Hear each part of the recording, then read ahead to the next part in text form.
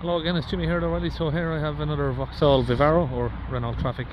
This one is pretty much the same story but a little bit different, because I have here some parts that have been changed over the last few weeks. So the first part we have here is a map sensor, looks like manifold absolute pressure sensor, and this one is airflow sensor, and we've also got 3 of these turbo upstream pressure sensors that have been changed. Okay, so if I'm in the van with the engine on, we've got check anti-pollution system. Let's see what else have we got. Check injection system. I think that's about it. Okay, so this is a Vauxhall version, but the Renault Trafic is the same van. I'm going to use this scan tool here. Is the Launch UK Euro Tab 3. Do intelligent diagnostic. We'll wait for this to connect.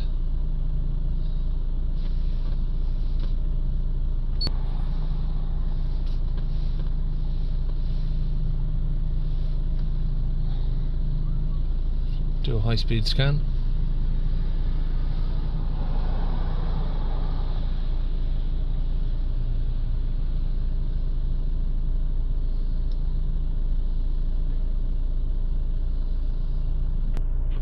Okay, let's see what we're looking at. Multiplex network.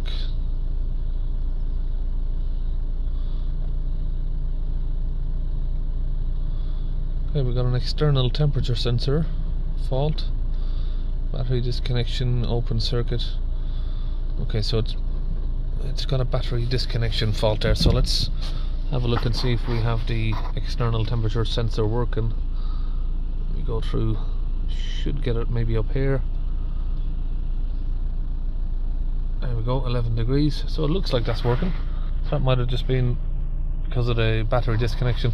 We'll know in a minute. Once we clear the codes, we'll see if that fault returns. Okay, let's go back here. Next one we have starter relay. Not worried about that. Differential pressure sensor circuit, implausible signal. So that's the DPF pressure sensor. Turbo upstream pressure sensor.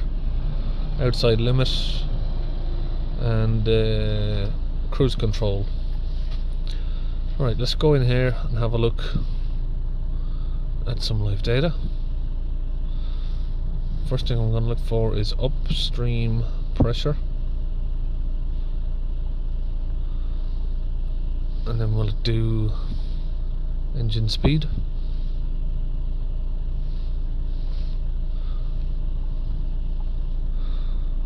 Okay, now we'll graph those, and we want to see a similar pattern on both sides here.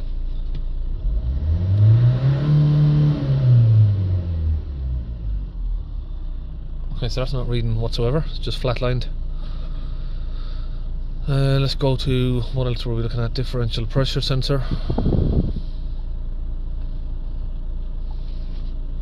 Particle filters pressure is 0. Let's give that a rev again. So that's also flatlining.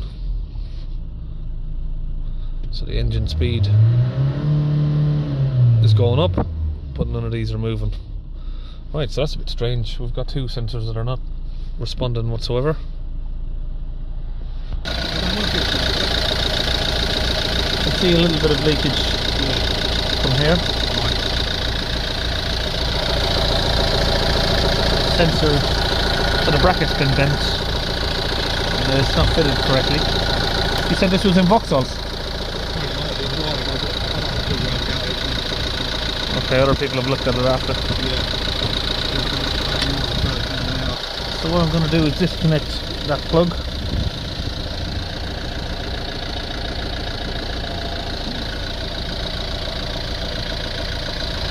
From the upstream pressure sensor.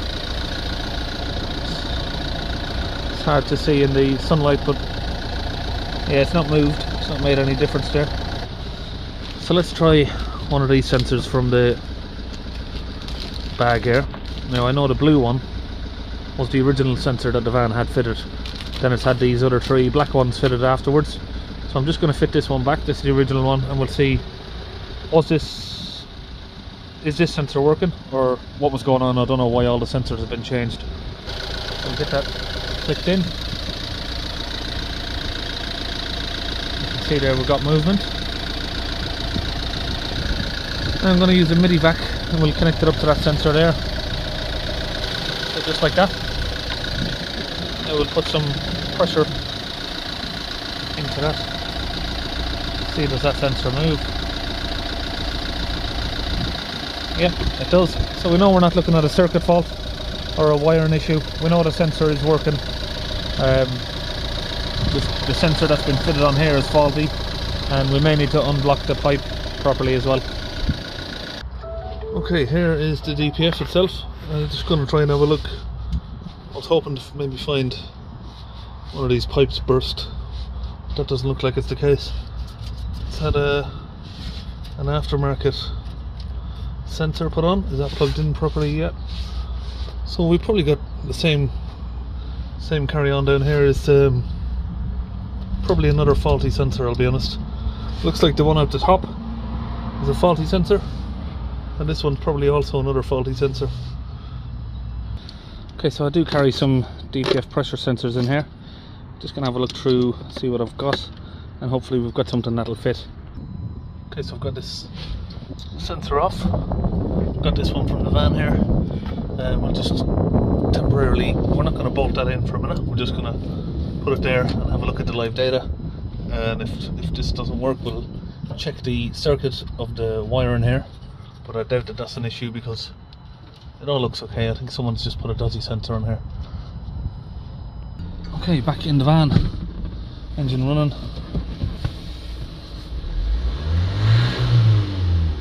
You can see there now we have both of these working, but we do have a very blocked DPF, so hopefully we'll be able to save that by cleaning it. So now we're checking the hose here. Someone's already put, you can see there, new pipe, new clamps. It's already had all of this replaced. Just make sure anyway that it's not blocked. Put a gauge on it, check the pressure, so that's okay. So all this needs is the old sensor putting back on. Okay, so that's the sensor, the new one. Get rid of that new one. This is the old original sensor. We're going to put that back on. That's the faulty Febi sensor. That was a part number for that. So those two parts are faulty. I can see that is, looks like it's an original part as well though, this one. But it is a different colour. So maybe it's just incompatible. I'm not sure. So just get this fitted back on and just straighten back out that bracket, so it's going to sit back in place like that. And in my drawer here I've got loads of these little clips. This is what's missing from this van here, so we'll get this put on. I'll just push that in there. Okay, now we've got all of that fitted back on. Now if I come back into the live data, we're going to take off the differential pressure for a minute because we just want to concentrate on this one. Go to the graph again. So you remember before we had this side was flatlining. Now if we give it a rev, you can see it goes up and down in pretty much the same sort of fashion. So now that's confirmed that that's working. What the next one we're going to concentrate on now is, so we're going to remove that, speed can go. Oh no, actually we'll leave that and we'll do the upstream pressure. We're going to remove and we're going to put back on the DPF differential pressure, that one. So now we're going to be looking at these two, which is the DPF pressure. You can see that goes up to 700 pressure. I mean, that should only be around about 100 there. And then at idle, you can see as it warms up now, the engine was off. If we warm this engine up, that DPF pressure is going to keep increasing. Now you can see there after a couple of revs we're sitting at 160 millibars now. If I hold it up, you can see it's getting close to 900 now. And the engine's only been on a minute, so it will increase even further than that.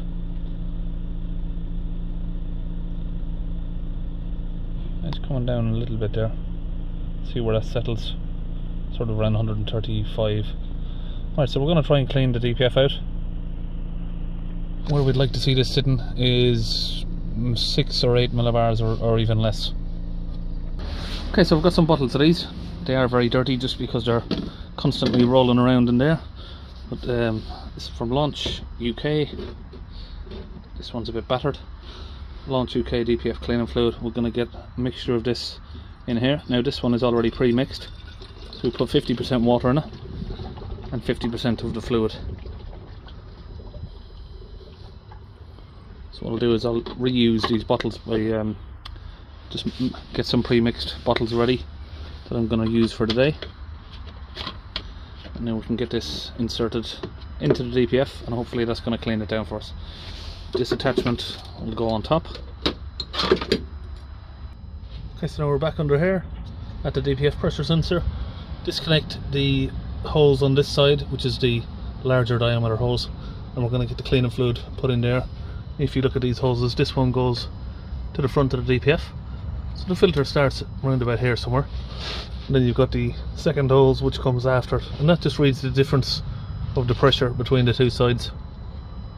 Squeeze the trigger, get all of this fluid pushed in.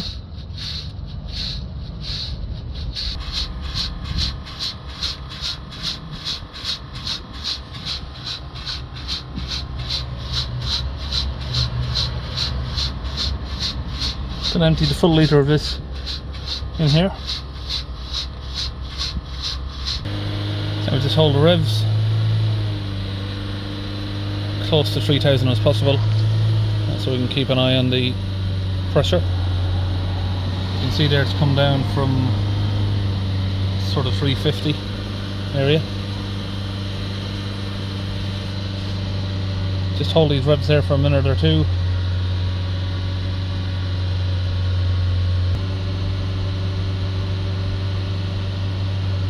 So not even a minute's gone past yet. I think looks like we're down where we need to be. Let's see where we are at idle. It's a little bit high on idle still. That will come down though. See, now at 3000 RPM we're only sitting around 60 millibars, 60 to 70. So now we're in a good enough area. I will go to special functions on here, and we're going to do adapters after replacing the particle filter.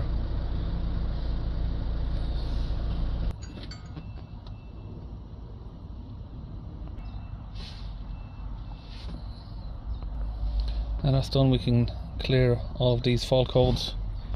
So we've got those 4 and that one for the cruise control.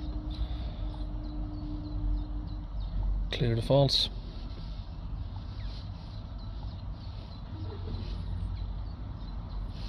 Confirm they've gone. Go back to data stream now and we'll have a look at the soot. Probably should have showed you this one as well before. That would have been somewhere between 30 to 60 millibars or grams, but yeah, there we go, that's still on there. So we now, when we take it for a drive, we should see that come down.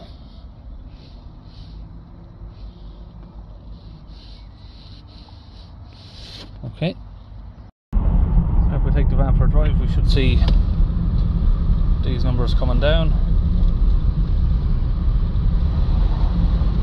Where's my best place to go, Jim?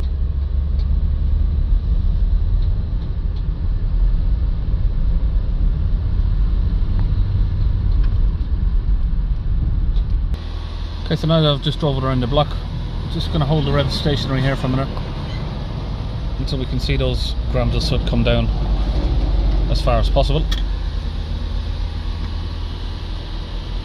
We are within tolerance range now, under 6 grams. We'll get the engine speed up here so you can see where I am.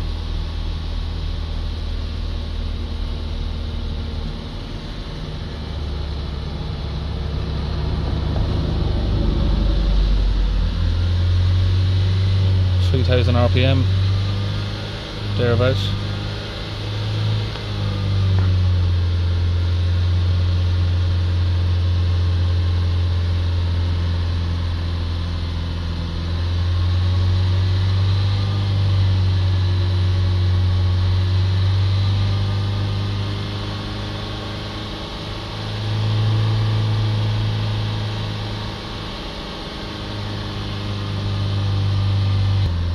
Okay, so it looks like it's going to about come down to 0. Let's let go of the revs. And we are at 3 millibars, which is perfect. That's what a brand new DPF would look like. You can see all of the faults are gone from the dash. And we've sort of settled down at about 0.21 grams of soot there. And what we'll do now is just check to make sure we haven't got any more fault codes. And we don't. We'll clear the rest of those electronic faults that were relating to the battery disconnection.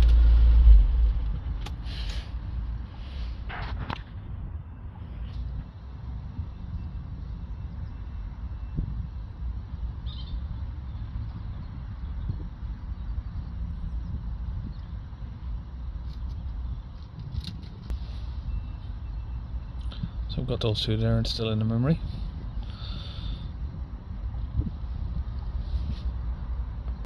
So now, like I said, loads of these different parts and sensors were changed, and I don't think what was happening is people weren't reading the live data, so they don't know if the parts were being fixed or not.